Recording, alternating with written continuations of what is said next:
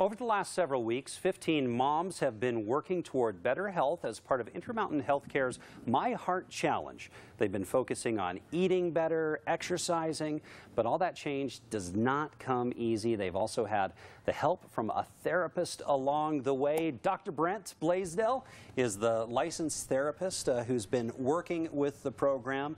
And also we have Andrea Blazard with us. And you've been going through this program and making goals and doing all this. So Andrea, I'm going to start with you. Okay. How's it going so far? We're a few weeks into it now. It's going well for the most part, but there's been some challenges. You've got an obsession, I understand.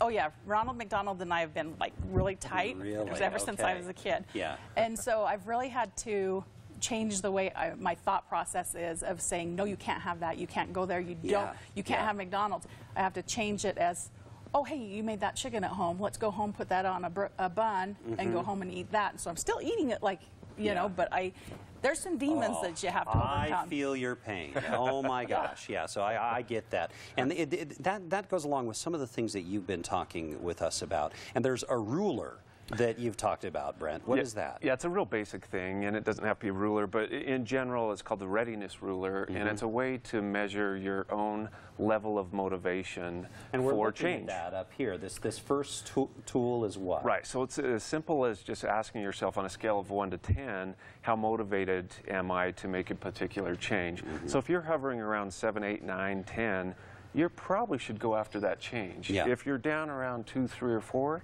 probably scrap that change and move on to something that you're motivated for. Okay. So it's a very simple well, and I imagine you have this group of 15 moms, and they've volunteered for this. So, Andrea, I imagine you feel that you're very motivated. This is a change you want to make. Yeah, the first time I met Brent, he had us put down the number. I was at an 8. But now I've started seeing results, whether it be in the gym or my eating, and now I'm at a 10 because I want to get to that triathlon. I want to be able to run the whole thing. I want to be able to You just said a word that no one's ever heard before, triathlon mom. Yes, it's only for women. Yes. And that's at the end of the program in August, is that right? August 15th. And so, anyone can join it. I don't know if you have to be a mom, but I know it's for women. So you're going to run, swim, and bike? You're going to do all of those things? Yes, and it's not a full triathlon. It's 3 laps of swimming, 11 miles of biking, and a 5K running. And I hate running, and I really can't swim. So I don't know who's going to step on that goal and say it's not I mean, it's not an Ironman triathlon, but that's a serious challenge you're taking. Yeah, and it is. And I'm getting better, so it's made my motivation to a 10 now because I'm seeing better results now in the smaller steps I've taken, and so I'm at a 10 because I want to do that. Oh, fantastic. And Brent, before we go, you mentioned you want people to make SMART goals.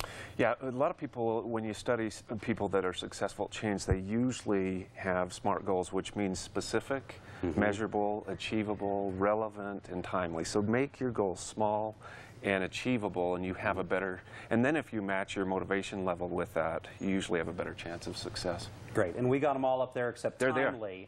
It ends with timely. Yes, it does. Timely. So it's not smart, it's smart. There you go. There we go. Yeah, and timely just means you should have an end goal, an end date. And speaking of timely,